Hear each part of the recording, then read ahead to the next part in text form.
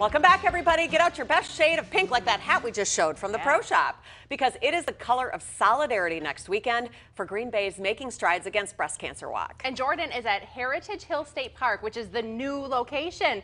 Good morning. Good morning. At the entrance of Heritage Hill now, and that's where we find the big pink chair. Yes, this is awesome. Shannon, can you hear that, everybody? Yep.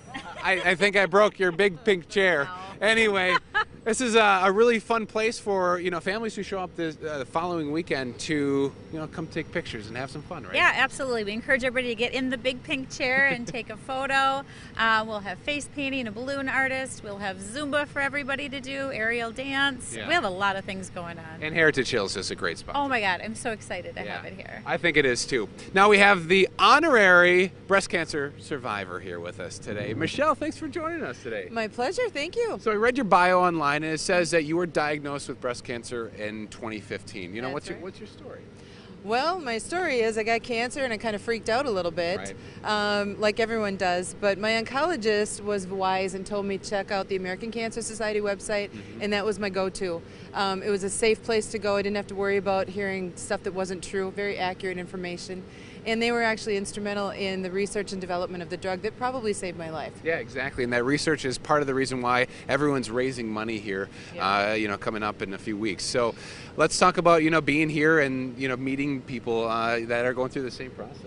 I like to encourage people that are going through this because most people are just afraid and they're just scared and they don't know what to do. And I'm not afraid to talk about it. I will talk about cancer all day long, and I do.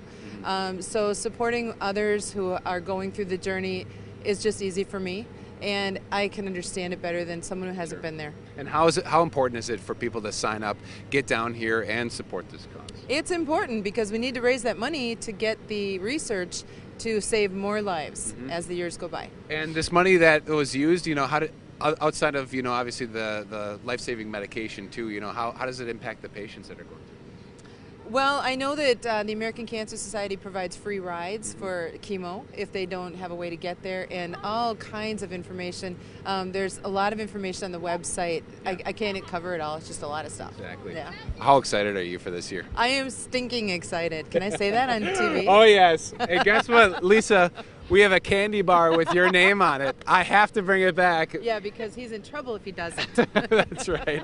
All right, Shannon, where's the best place for people to get details should they want to register? Honestly, go to makingstrideswalk.org. Everything's on there, parking, the route information, signing up, everything. New location, you guys got to know what's all up, so that's the best way to do it. I went there, it was super easy, put in my zip code, and I found out everything I needed to know. So get down here. This is Saturday the 19th. Saturday the 19th.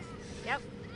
Okay, I can't wait to get there and sit on that big chair with Jackson. It'll be a fun time always. Lisa's emceeing once again. Thanks, Jordan.